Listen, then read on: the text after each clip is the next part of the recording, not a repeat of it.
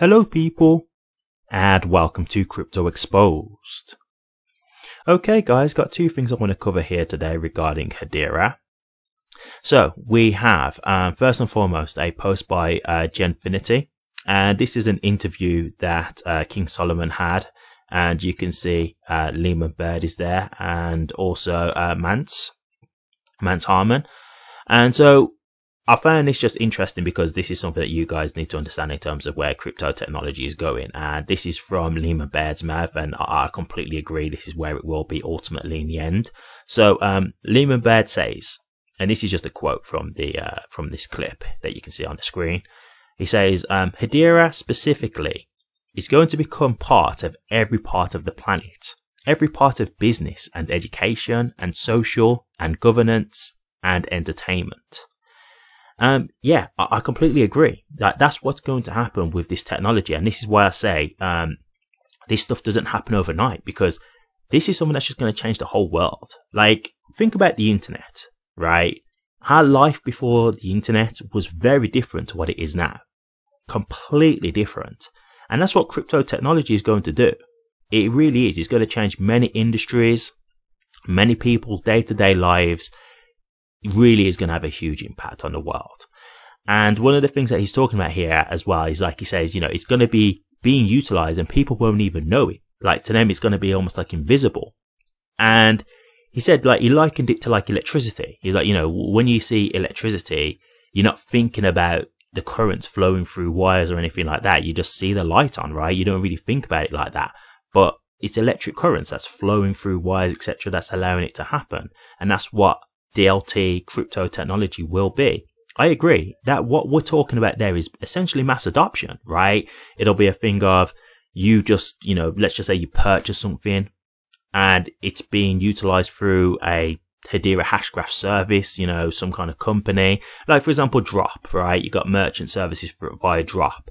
They make a payment to a merchant, they're utilizing the Drop app, for example, but they don't realize that the Drop app is basically powered by the hashgraph. So yes, they're using Drop and they're happy in terms of using that, but they don't realize in the back end that it's the actual Hedera hashgraph that's making it all possible. And this isn't a bad thing. This is a good thing, guys, because you got to understand, like, for a lot of people, when it comes to like new technology, people are weary, right? So if you used to say, hey, you know, just jump over to this crypto technology, it's great. Like, they might be like, I'm not so sure about that. I've heard people call it magic internet money, and I've heard about people losing their money and all this kind of stuff. You know, there's stigma and there's concern. They'd rather stick with what they're used to, right? What they know. But if something's just being used in the background, basically, and they're not even realizing it, well, you know, there's nothing for them to worry about, right? So that's what mass adoption is. It's when it can be utilized and people don't even have to know that they're actually utilizing crypto technology in the end.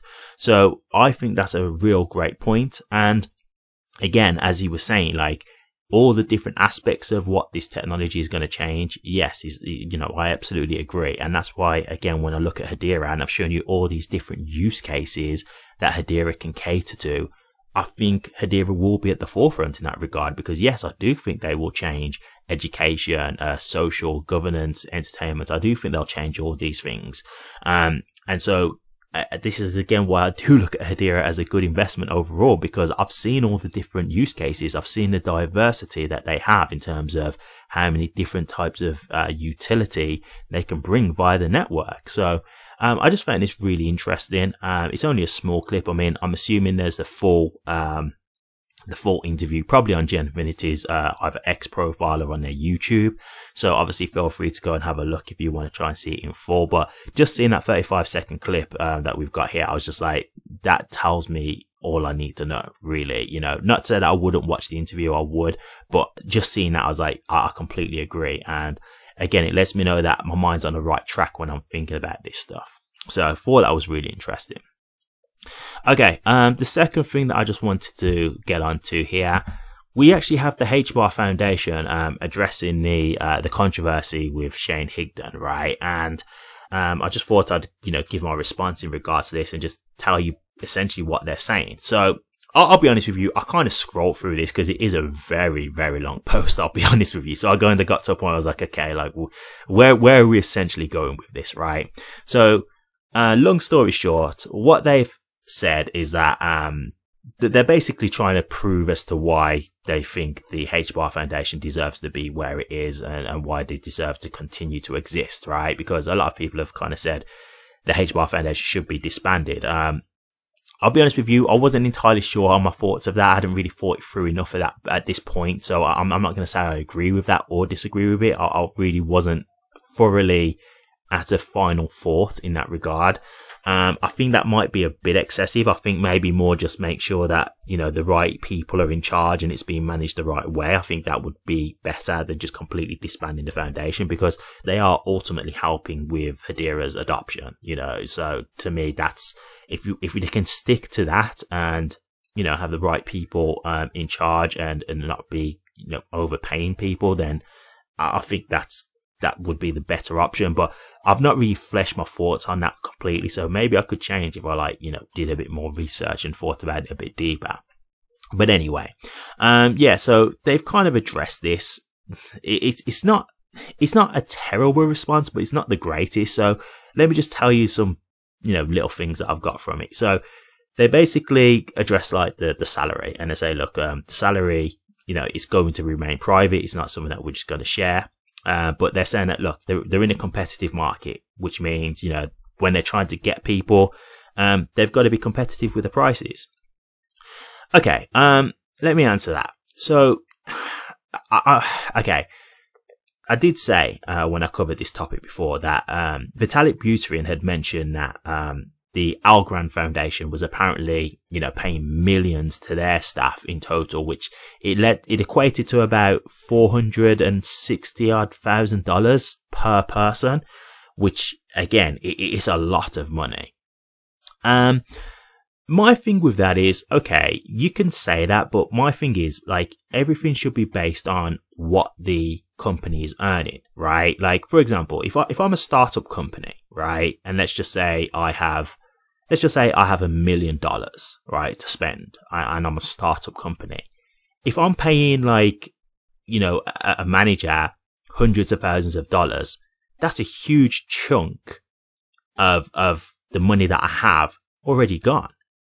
So my thing is, well, how are you equating the rest of the money, right? How are you equating the rest of the money? Like, you're taking a huge chunk straight away, just putting that to, you know, just like a manager or a CEO or whatever. So, yes, they probably have got the money because, yeah, there's a lot of people invested in HBAR, but this is the thing. It's like, it's at the behest of the holders, right? So, in terms of, like, it being competitive, I mean, it's hard for me to say, because would Shane Higdon have stayed even if he wasn't getting these excessive bonuses? I don't know. Maybe he wouldn't have. Maybe that's really what they needed to get him on board to seal the deal. I really can't say. So that's not really a question I can answer. But I still feel like this is excessive, to be honest with you, in regards to that answer. I'm not like, yes, I kind of understand what you're saying, but I still think that, you know, this doesn't have to be to that kind of level, the kind of money that we was hearing. Like, it does sound like a lot to me, to be honest with you. Then after that, they've basically given you like a huge laundry list of like the accomplishments that the HBAR Foundation have done. Now, look, I'm not here to like knock that at all, because yes, you know, you should show your accomplishments, because yeah, you should prove why you are good to be here and why you should be good for the network and why you should stay. So I'll be honest with you, while I'm saying like, you know, it's long and whatever, and this is why I kind of got to just, okay, let me just skip through, because I'm just reading all of their, like, you know, positive outcomes or their positive things that they've done. I'm not saying that to be negative. I'm saying that's fine. And it's good to see that stuff, but I'm aware of this, so I don't really need to like really order the list. I do enough videos on HBAR, to know like what the HBAR Foundation have accomplished. So, you know, to me, I was just like reading over stuff that I've covered numerous times in the past. But no, I'm not against them doing that, because yeah, like, show us what you've done, like, prove your worth. Like, I think that's fine. That's I had no issue with. The last thing that I did was a bit like, this is where I was a bit like, okay, you've probably not answered it in the best way here. They said, we are not primarily motivated by profits, but rather by supporting the continued growth of the Hedera ecosystem. However, we are not a non-profit and do not operate like a charity. And when I heard that, I'm like, it kind of sounds like you're going in and out of what you're, trying to explain yourself as, because, you're saying that you're a foundation, but then you're saying like, we are primarily motivated to grow Hedera, but we're not a non-profit, so we don't.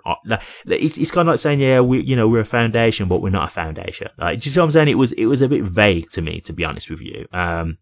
So I think that specific part probably not the best to put in, because it really did seem like you're trying to speak out of both sides of your mouth. To be honest with you, it was like you're trying to say one thing and then say the opposite thing within the same sentence. So not the best answer. But overall, what do I think about this response? It's not great. I do think in terms of what they've accomplished was good to see, because I think it kind of justifies their existence. So I think it's good in that regard. But there were a few things that I was a bit like, yeah, you're not great in terms of how you're explaining this. I mean, at the end of the day, this is the thing that I will say. If Hedera want the HBAR Foundation to stay, they will stay ultimately, unless there's a very big backlash where it's too big to ignore. We'll see. We'll see how people feel about this. I mean, don't get me wrong, I've seen a couple of responses and they weren't really thrilled with this. I think the thing with this kind of stuff is you have to let like the dust settle, right? And see how people are after that. If people are still really negative and it's still becoming a prominent issue, then yeah, maybe they have to look at this differently. But as of right now, it's still kind of a fresh wound. So I can understand that there's still a lot of hysteria. We'll see. We'll see how people feel at the end of this. For me, as I say, it wasn't really the best response, but they did like give a lot of good answers in regards to what they have done. So they have done a lot in terms of growing Hedera's ecosystem. That can't really be denied. So I think that's what really helped. I think the other stuff that they were talking about wasn't great. Like, for example, they're, saying salaries are going to be private. To a degree, I get that. But one, you can look at it through the blockchain because they're getting paid via the token. So that's how they got found out in the first place. And two, there are places usually for companies where you can find out people's salaries. So, why do they necessarily have to be private? Again, that's a choice for the company. I'm not saying it's right or wrong. I'm just saying that there are other places, other companies where you can find out a CEO's salary or something along those lines. So I'm just saying that not all companies are operating like that. So make of that what you will. But yeah, I'm kind of, again, I'm like waiting to see how things continue to unfold from here. But the way I look at it at the moment is that we're in a bull market, guys. And to me, I'm interested to see where HBAR can go within this bull market, because it shouldn't be long now before we get to alt season. And we'll see how HBAR performs from there, because, this is the moment, right? Like, we should be in position now to, to profit from HBAR, right? So for me, I'm like, let's see what this brings. I'm not going to sell right now because, we're in a bull market. So I'm willing to see this through at this point to see how it performs in the bull market. After that, yeah, we'll see what happens from there, because that will be a good indication, as well as to see where Hedera is at and how it's being viewed. So at this point in time, I'm going to see what happens, but yeah, I'm still willing to kind of see what happens with the HBAR Foundation and Shane Higdon going forward. But what do you guys think with the topics that I've covered today in this video? Let me know your thoughts, guys. I'd be interested to hear. Thank you very much for watching this. If you did like it, please remember to drop a comment, like, and subscribe. But until next time, take care.